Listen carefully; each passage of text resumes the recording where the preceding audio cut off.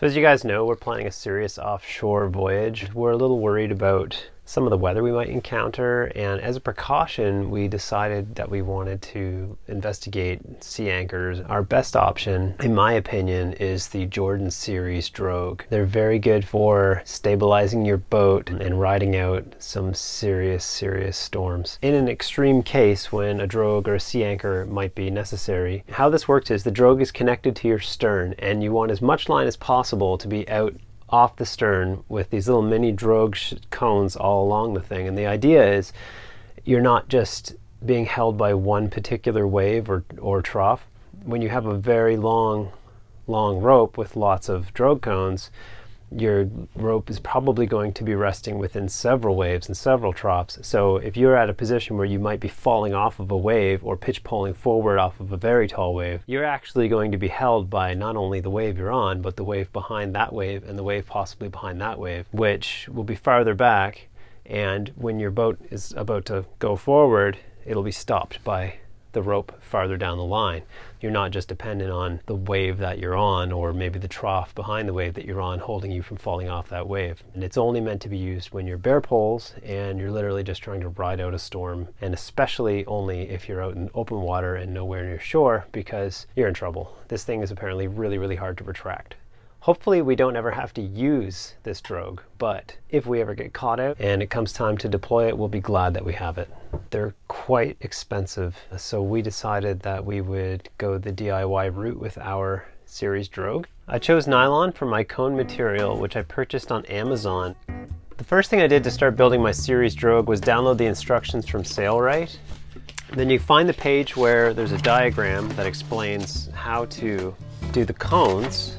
What you want to do is get this printed off or photocopied to the right size, and to check to make sure that your scale is accurate, the measurements are right here, so just take a ruler and make sure that what the ruler says is what it says here.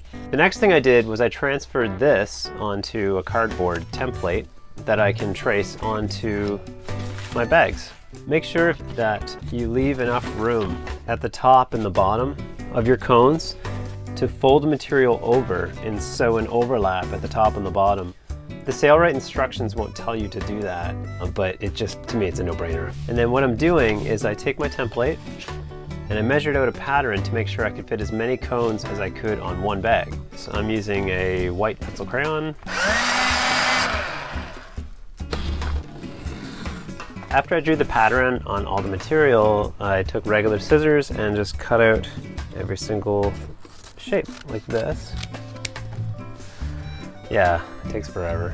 So here's my stack of nylon, all done. I cut out every single one of these and we're ready to go with the sewing. It's important to sew the edge and make a little flap on each of these guys, because if I don't, when the water is running past it in use and there's a lot of friction, it's going to cause that edge to fray. And if that edge frays, you might only get a couple uses out of your Drogue, and then you're going to go buy a new Drogue. Here's one that I've already done, and I folded the edge over here to make a seam with, I double folded it so that there's no actual edge showing. And then I sewed this with a sewing machine on both of these sides. This is going to fold over like this and then be sewn again, so when I'm done there won't be any exposed edges that could fray. The next step after that is to draw the lines on each cone where you want the straps to go. You need 3 straps per cone. To measure the strap to fit the cone, you can double it up like this, so it's basically folded in half. You find the middle by the halfway point. You line that up to the top of the cone like this along the marks that you've made. And in doing so, you'll know that you have 15 inches of strap above the cone and roughly 10 inches or so below the cone for the lower attachment point. And it's important to make sure that the strap is on the outside of your seam. So if you did a seam like me, make sure the seam is on the inside. Okay, so now I'm going to sew the strap to the cone. So with it lined up, I lined up and put it on my sewing machine. By the way, that banging is just Zeus in the background playing with a bone or something. Okay, and you want to make sure that you're set to do a zigzag stitch with fairly tight stitching so that you get a lot of stitches on, almost like embroidery, because it's really important to keep this cone and this nylon strapped together tightly. It's going to be taking a fair bit of force.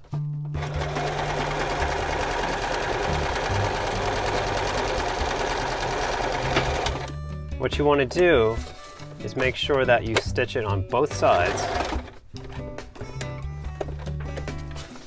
Once you have all 3 straps stitched in place, you're going to want to turn this into a cone shape. To do that, you take the side where you can see the straps. This will ultimately be the outside of the cone. You want to put the 2 ends together. This is where you're going to sew it together. Then you'll flip it inside out. What I've been doing is I'll take another piece of nylon and place it over that seam, which will protect the seam from fraying when the cones are being used in the water. I'll load this up on the machine. I'm going to change my threading to a straight stitch because I don't need that zigzag pattern anymore.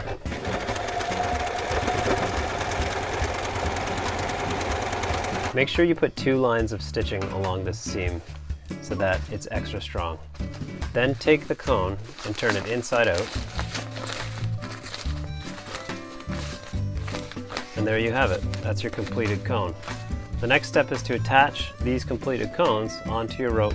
So here it is. This is our Jordan Series Drogue, pretty much completed. I just have one more cone to attach to show you guys how I did it all. This is a deploy bag. Everything's flaked and ready to go.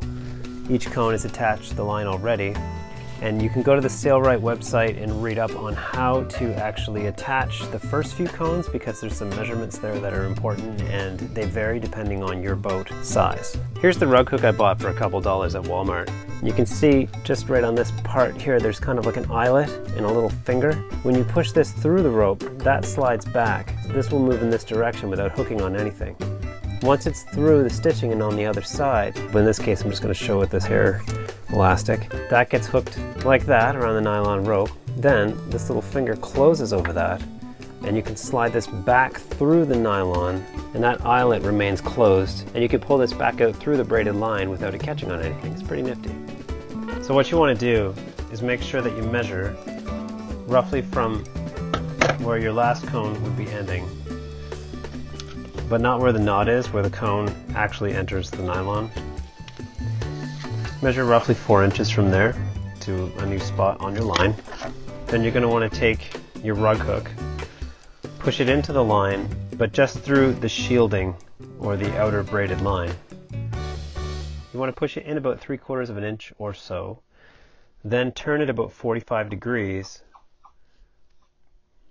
so that it comes out through the braided line at an angle. That's really important. Next, find, in this case it'll be the end of the next cone. Grab your piece of nylon. You want to get that in through the rug hook like this. Actually penetrate into the nylon. That's what works best for me. Then I close that little clasp over top of the nylon. Pull it sideways through the braided shield and bang, it should pop right out on the other side. Next, what you want to do is tie a figure-8 knot in the loose end of this nylon rope. Figure-8 knot's pretty simple. You can look it up on the internet on how to do one, but honestly it's pretty easy. You just sort of form a figure-8 in the nylon. Then when you pull that tight, try to do it so that there's very little slack at the end sticking out. You will kind of want a tight knot and just a little bit hanging out, just so it doesn't untie itself. Pull that tight as you can. I like to take a little pair of pliers and give it a little extra pull like this. And there you go, that knot is going to lock this nylon in. I pull this down like this, and it locks into the nylon. You'll want to do that for all 3 straps on this end. When you're done that side, come down to the other end. That's where you're going to do your next 3 straps. Your measurement to find where the next 3 straps go in will come from where this previous strap protrudes. You measure 16 inches. I find the 16-inch mark, and that's where the straps at the top of the cone will enter and form the full cone shape. One other thing I like to do, you can see that there's some fraying here at the end of each of these straps. I like to take a lighter and just burn that. Basically melt the nylon so that, just quickly like that, just so that you don't have any loose fraying ends. It'll help this live longer if gets deployed, maybe it'll last a few deploys before it starts to deteriorate. Hey guys, that's it for this Drogue video. I hope you found it informative. Remember, check out the Sailrite website for details on how to finish off your Drogue, how long your line ought to be, how many cones you're going to need, how you want to attach it to your transom. All these things are different for every boat, and there's different ways, safer ways to do things. And I hope you guys enjoyed this video, and thanks for watching. If you like our videos, don't forget to subscribe. And if you want, leave a like or a comment, read them. And don't forget to check out our Patreon page. See you later.